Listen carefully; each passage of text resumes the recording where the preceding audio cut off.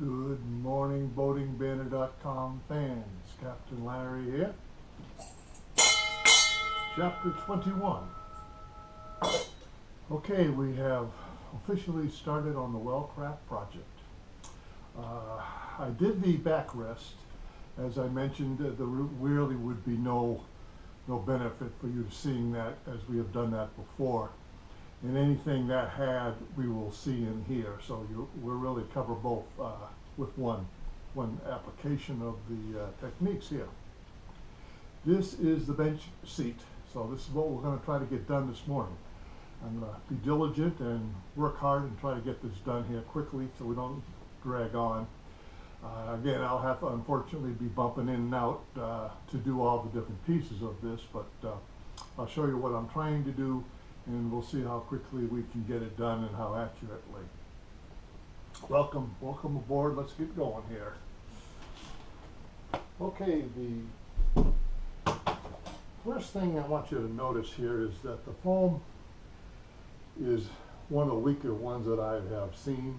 It really doesn't have much spring left on it, and so it's definitely going to have to be a build-up program here. So this is really good for us. I guess it will show you how I do that, and you may want to use the same kind of technique, so you may have a different idea, or you may want to buy a piece of foam. This is right on the border of doing that, but this this is a huge bench seat.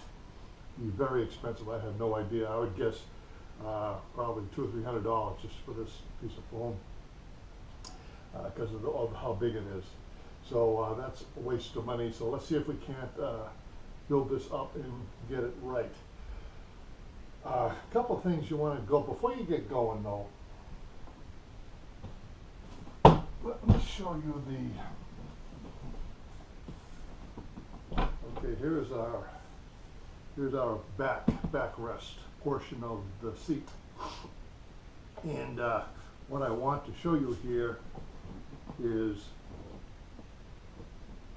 what we want to try to do, if at all possible. Let's check that here. Is get these. You see my seams here. You can see the seams that were on here. They're a little askew right now, but what you try to do when you have a backrest bench combination like this, you try to get the colors and the seams parallel. So if you're looking from the front of the boat to the back, for example, they all look like they're kind of one unit. So the things that we'll have to worry about here are obviously the pleats. Try to line up the pleats on where they should go, and then the two blue strips. We like to have the blue strips obviously here on the seat portion. That will match up to the backrest.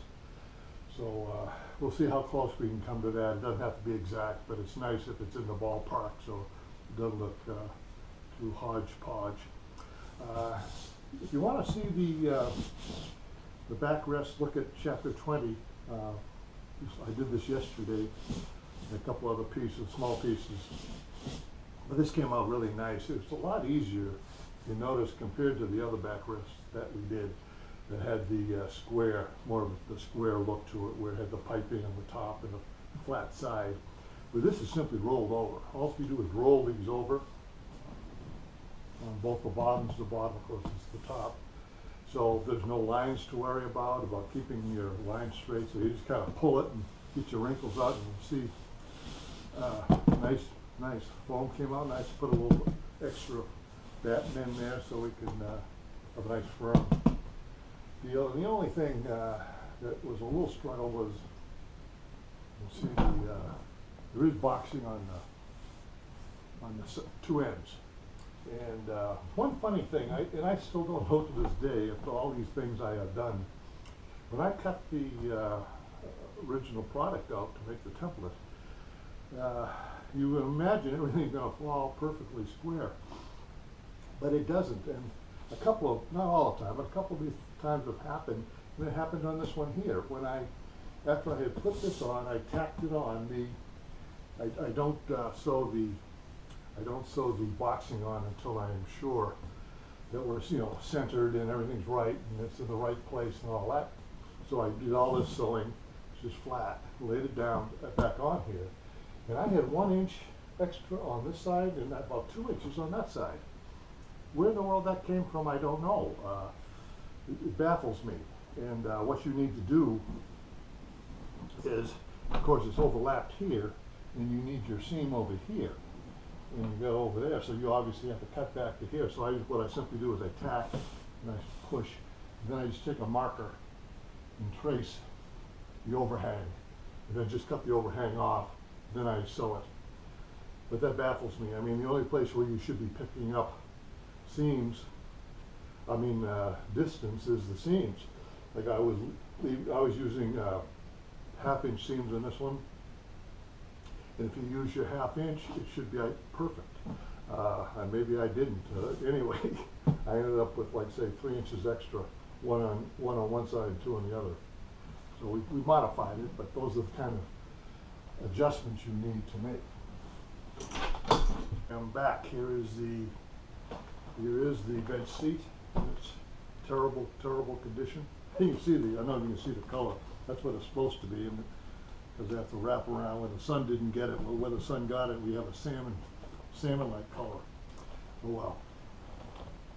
Okay, I took this off. It came off very quickly, and I did the speed takeoff. This one, I just loosened up a few of the staples and pulled it. And as you can see, most all the staples stayed in, but it's not a problem, especially with these, because these are fold over. So I just simply measured these, and they had a lot more fold over in that backrest than I wanted anyway, so I cut it a little shorter. But anyway, so again, we are not going to do the 2 blues. We're going to do 1 blue like the backrest. We will do this. There's no piping. We do have the boxing again on the side, so that's something we're going to have to be cautious of. And again, so on both sides you have to do it on the front there. So I will not sew the boxing on initially until we lay this all down. Again, I have marked, I don't know if you can see that on the thing, I have marked the center here. So front and back, so we can make sure that we're in the center and we're working our way out. So that's kind of where we are. Let's build up the foam.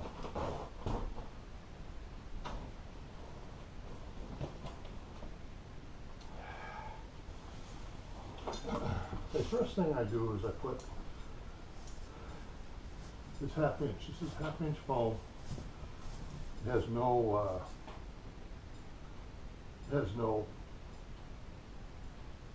backing on it or anything like that. I'm just going to glue it on.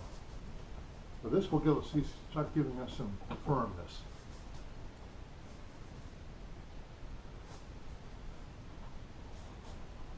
So we'll just try to break the edge there. There we go. Okay, again, we just want to tack. We don't need to do a lot of glue in here because the foam, the vinyl is going to hold this on. But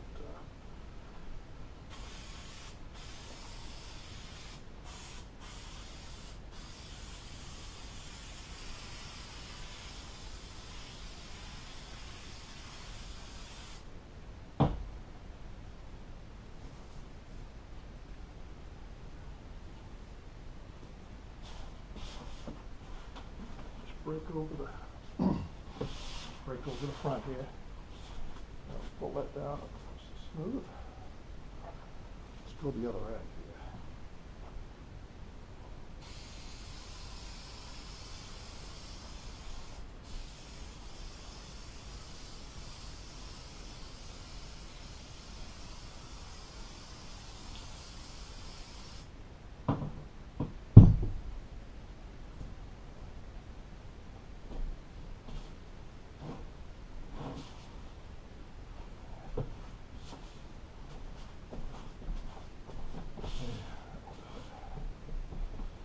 Okay, on top of that, we put magic batting.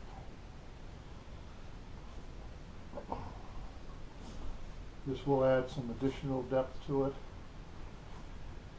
and it will definitely smooth out these lines.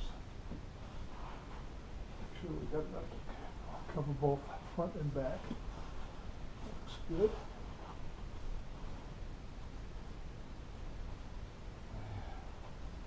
I just feel that totally different. Absolutely fantastic stuff.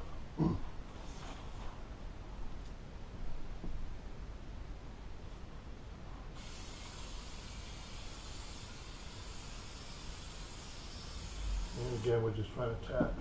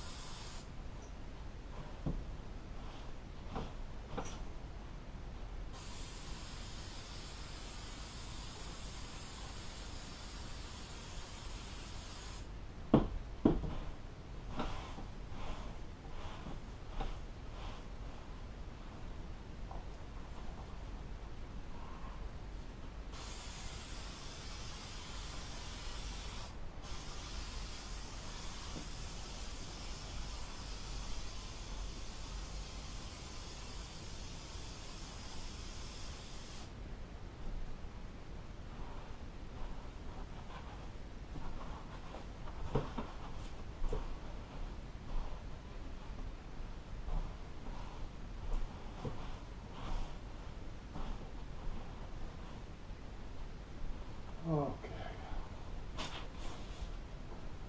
Here we go. Now this, we'll let this set up a little bit, and then we'll cut around these corners, take out the excess, or let it fold over. And the base is all set. Look at that. Beautiful. That's going to make a nice, comfortable seat. We'll see you in a little bit.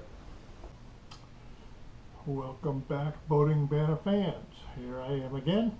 I thought I would show you the center pleated plate to this project. I had done this before in the other Mariah project, but this one's a little bit bigger, and so I thought I'd just repeat it again. If you can skip over it if you don't want to see it. But one thing that I did notice that I had to make a quick change was that the pleats on my backrest and the pleats on the bench did not line up, and not only that, they did not line up on the bench seat. So the chances obviously of getting them parallel with each other was impossible. So what I decided to do is I'm going to use this now as my template. So I just simply, rather than measuring like I did with that one, I just simply took this piece, I attached a 1/4 inch scrim with the fabric on the downside, and put it right up against them both sides, back and front, and just trace the lines. So the lines should line up. So we'll see how this all works out. I haven't done that before, and I hope I'm not making a big mistake on that. So let's get going on this one here. Okay, again, we're going to try to start in the middle.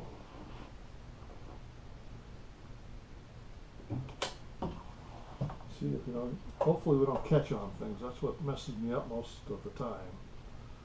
Okay, we'll fold this over a little bit. I'm going to hold this down, follow our line.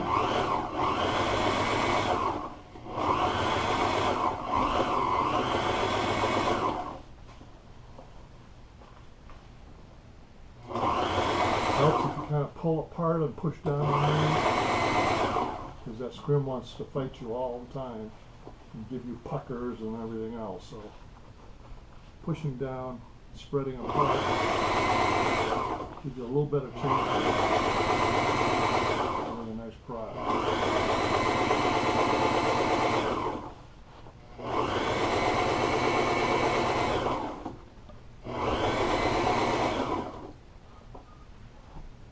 Moving the camera there. Hold on a second. There we go.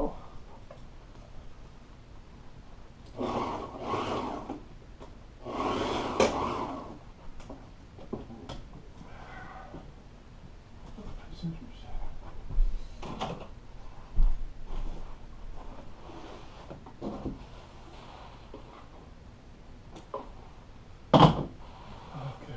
Put it on the other middle one here.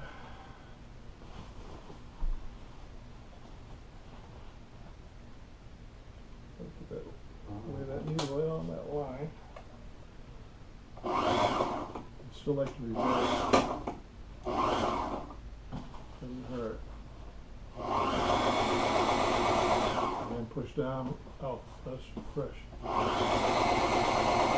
Keep this thing smooth. Over your line.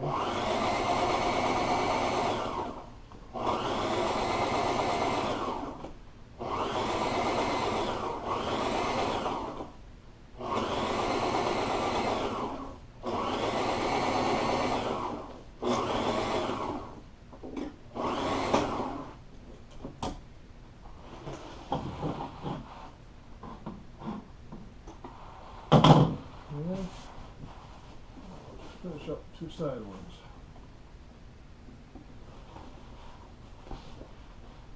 Now remember, we cut this one a little bit larger, about an inch on each side, so that we can trim it off to make sure we have the right width.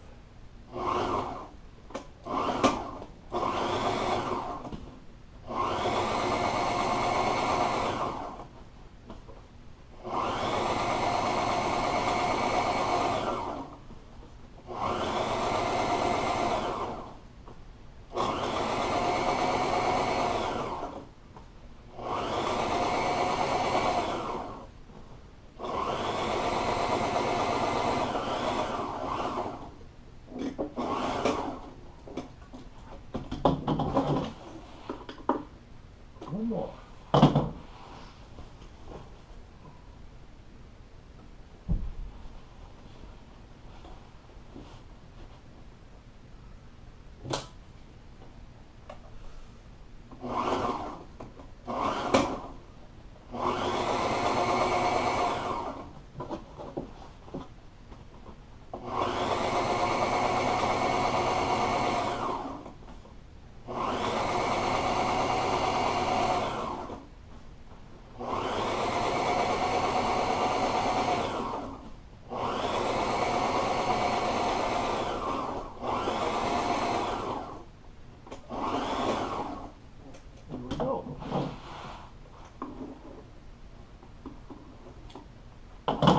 Okay, a little wrinkly now, but of course once we get it on the boat or the board, then we'll stretch out and we'll get those all cleaned up. So that's our pleated center plate, and I'll finish cutting out the other ones, and we'll look at assembly.